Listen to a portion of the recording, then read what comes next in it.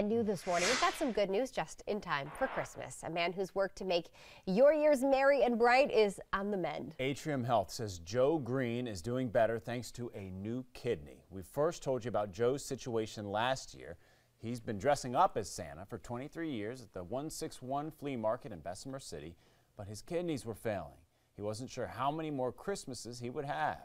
He told WBTV last year that his Christmas wish was a new kidney. Well, check this out. Today, Atrium Health posted this on their Facebook page saying Santa is back. Turns out a family friend donated her kidney to Joe. He got a transplant back in April. Atrium says Joe is feeling well, which means Santa is back at that flea market. Joe dressing up as Santa there. So many people appreciate him. We love to see that, and thanks to Atrium for letting us share that news and the excitement. Right, 3 days, not better news, right? Headed into the Christmas weekend. So.